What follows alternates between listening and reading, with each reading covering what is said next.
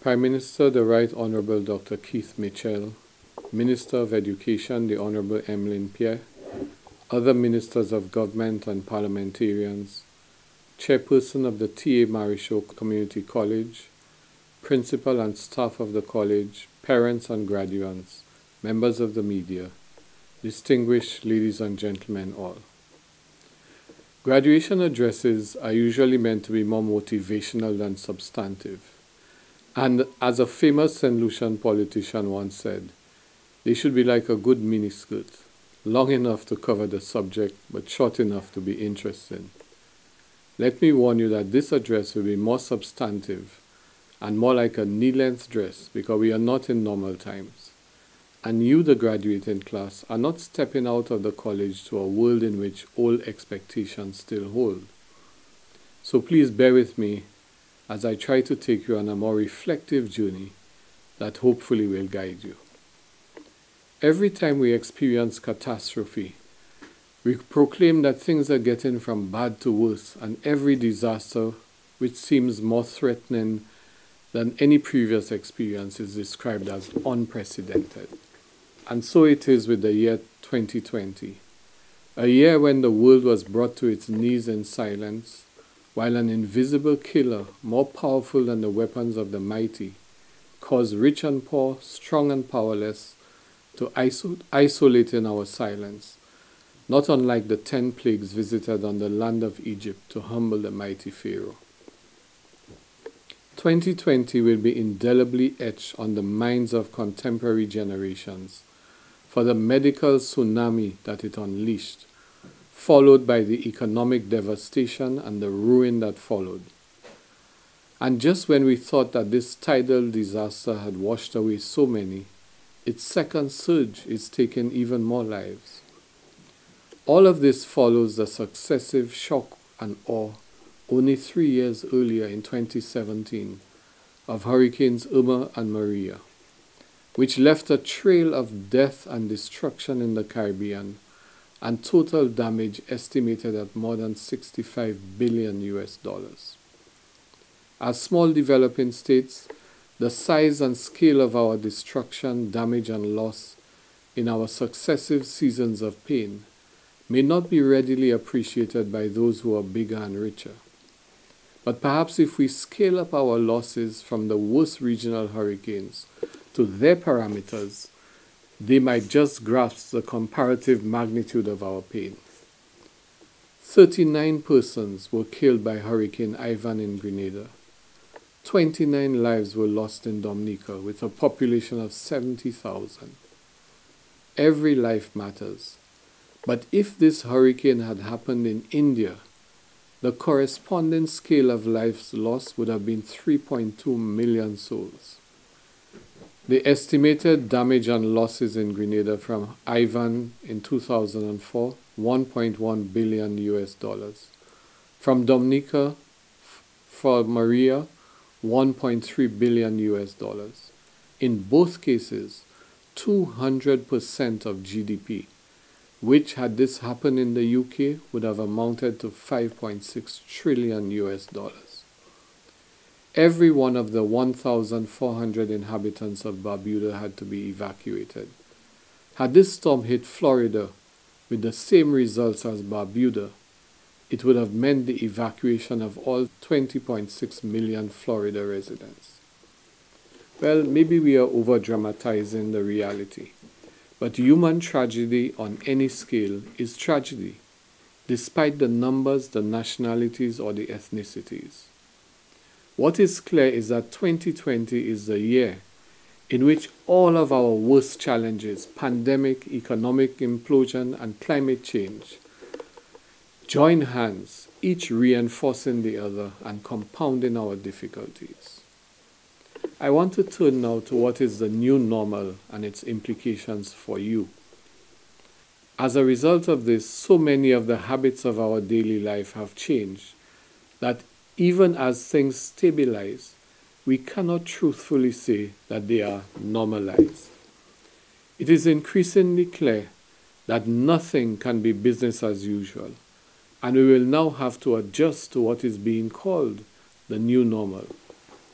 In most of the public commentaries and the reflections on our current situation, the narrative has been predominantly one of doom and gloom.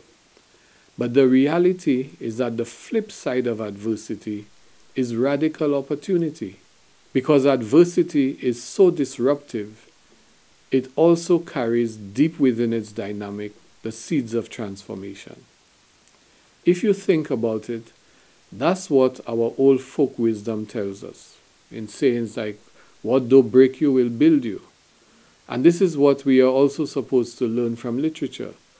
Shakespeare tells us, and I quote, sweet are the uses of adversity, which, like the toad, ugly and venomous, wears yet a precious jewel in its head, unquote.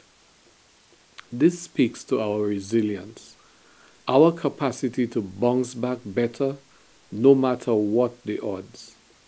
Look at how Grenada recovered from Hurricane Ivan. Look at how Dominica built back better from Hurricane Maria. In nature, recovery is part of the natural cycle of life. But in society, recovery only comes from courage, determination, and resilience. My main message to you graduates today is to urge you to dig deep, look beyond the physical distancing and the social isolation of this moment, look further down the road of restriction to the pathways of possibility that the current situation presents. So what then does the new normal mean for you as young persons graduating with high hopes and expectations and with dreams of accomplishment? The new normal has some distinct, discernible characteristics, some of which are immediately obvious, and others which are only now hinted as future trends. Here are some of them which should be of concern to you. 1. The changing perspective on jobs. COVID-19 has changed many jobs, putting some in new perspective. Think, for example, about cleaners and sanitation workers. Where would we be today if they had stayed at home like the rest of us? Many parents, especially those with kindergarten-age children, have renewed appreciation for teachers after months of having to deal with at-home instruction and do some of it themselves.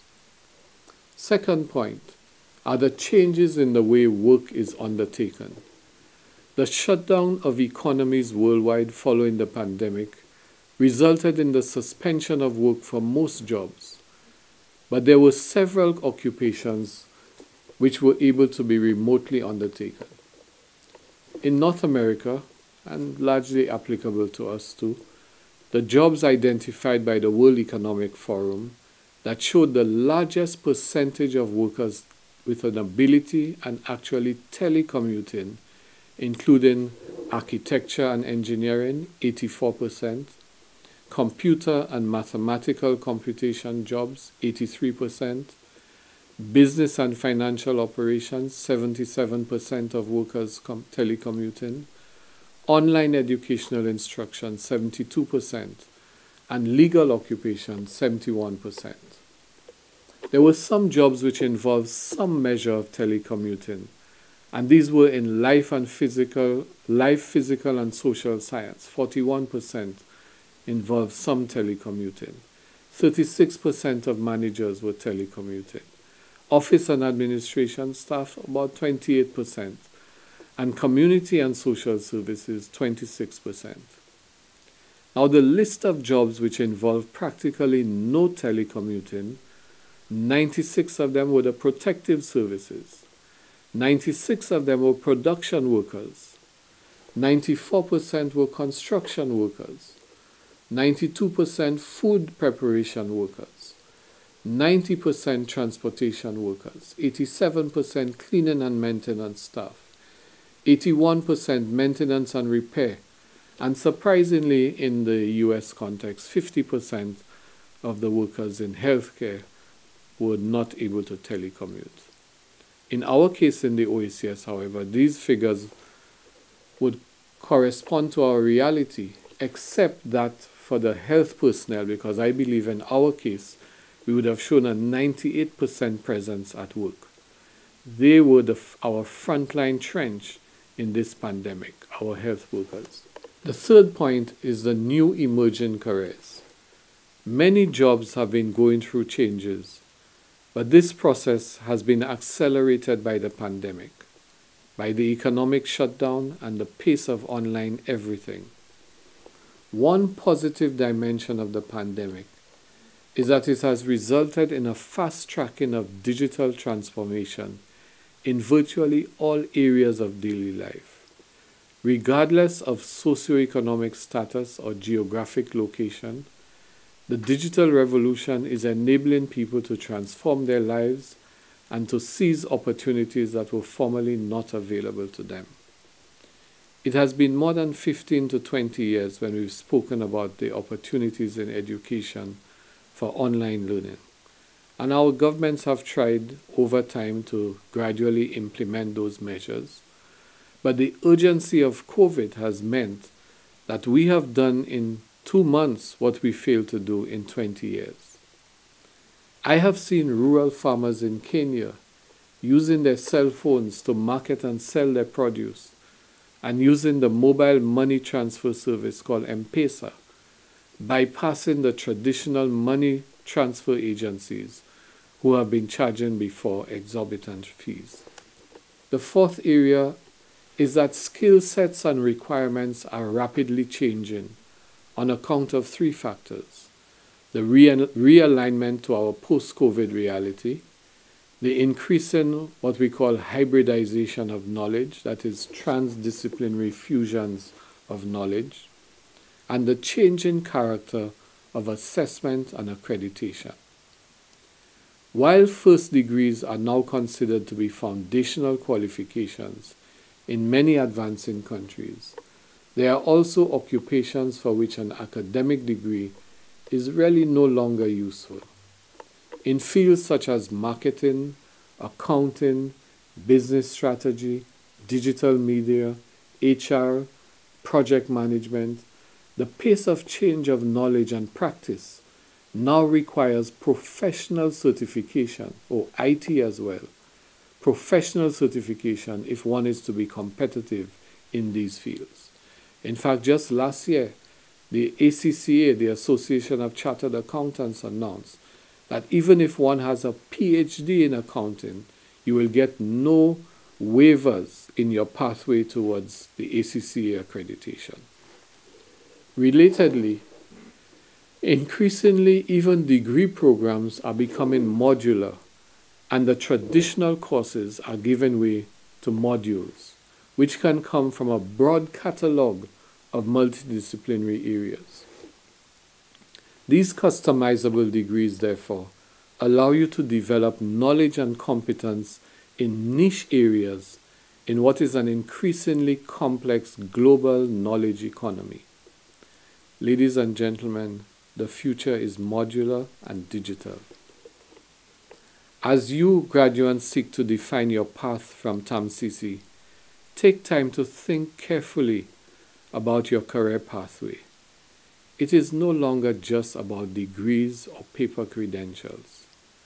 Industry accreditation, soft skills such as interpersonal relations, other skills such as critical thinking and problem solving, design thinking, are the currency of tomorrow that are already in circulation today. Now, all what I've described is only part A in understanding the nature and the educational implications of the new normal. Part B, which we now come to, of equal importance, is what I call the knowledge of possibility. The knowledge of possibility. This knowledge is what will awaken you to the opportunities that exist and will inspire you to recognize and realize the potential that lies within, regardless of the circumstances of birth, time, and place. It all starts with the aspiration to greatness, because there is that capacity in all of us. Have no illusions about it, but it's simple. If you aspire, you've got to perspire.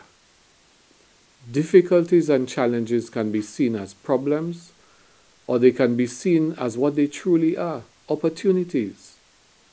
Life sends us opportunities that are only packaged as challenges. But when overcome, these challenges reveal to us our resilience, our inventiveness, and they place us on a new platform of accomplishment. So what you need to do is to look in 3 directions to unleash your own greatness. Look beyond, look around, and look within. Let me first give you an example of failed possibility from my own life experience so that you can understand why ambition must be positively channeled. One of my primary schoolmates in St. Lucia, who was thought to be a dull student throughout our primary career and dropped out at primary level, eventually became a multimillionaire from getting involved in the drug trade. He eventually tried to diversify out of the trade, but was gunned down at about 35 years of age. He lived fast and furious, and he died in anguish and regret. Now, what were the lessons of his life and death for me? For this young man, after having been labeled a failure in school, to have defied the law and the odds, to be so financially successful, is clearly an invitation of his evident entrepreneurial ability, if only access to legitimate opportunity was easily provided in our society. On the other hand, he clearly paid the ultimate price for his misdirected choices. So we can't just blame society, we have personal responsibility balancing this. So let me now take a quick simultaneous look at what I meant by looking beyond and looking around.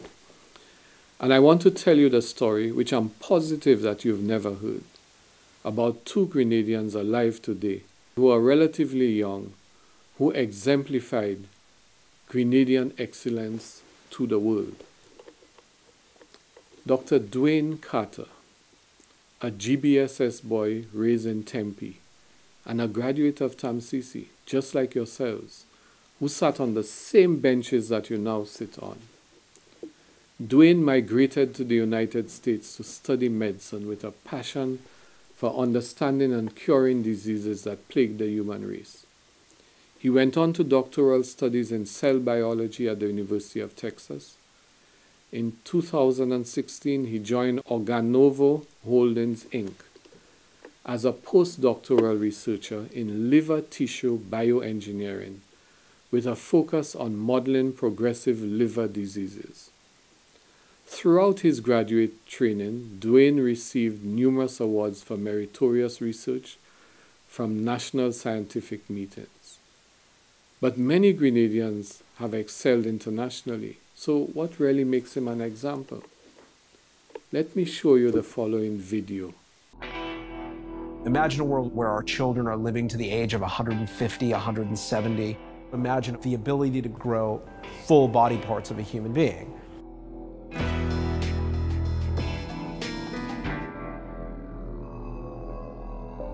Organovo is at the base unit of the beginning of building and growing body parts. These folks have the keys to the rewriting of the human body. Organovo does 3D bioprinting. We're talking about taking living cells and putting them into a structure with a bioprinter that ends up creating a living tissue. If Organovo does its job well, they have deep impact on the operating system of the rest of the planet. In 2004, the first lab really did something innovative, which was take an old HP inkjet printer and take the ink out of the cartridge and put cells in the cartridge. And they demonstrated that they could take those cells and basically spray them out of that inkjet and they would survive. Up until this technology existed, there was simply no way to take human cells and make a 3-dimensional tissue that had architecture that mimicked the native tissue. Much like 3D printing itself works, they're going to be working with plastic materials. We're working with cell and gel materials. So if you imagine taking our liver and breaking it up layer by layer into little 3-dimensional pixels, that's essentially what the printer is doing. And the printer lays those down, and then they form the tissue that we're targeting. We're using them to be better than animal models in drug discovery. Instead of relying on clinical trials, you're using human tissues prior to the clinical trial to understand how a drug performs. It's rewriting the rules of toxicology testing. Imagine a world where the drugs that we take every day are safe and don't surprise us with toxic side effects. We're also rewriting the way that surgeons can think about approaching patients. We need a rewrite to actually treat patients who are in dire need of organ transplants. There are only transplant organs for 10% or less of the people out there who could really benefit from them, and create long-lasting alternatives to whole organ transplant. That's really the end game. While it is a lovely idea that you would print and deliver an entire liver, you don't actually need an entire organ. What I'm talking about is enough tissue mass, a large enough piece of functional liver, that you could keep them from needing a whole organ transplant. Aspirationally, we'd like to do as full of organs as possible with bioprinting. Our goal is to have a dramatic impact on medical research and on the practice of medicine. So the impact and success rates of surgeries are going to go way up. Therefore, life expectancy will go way up. That is a deep, impactful rewrite on the planet.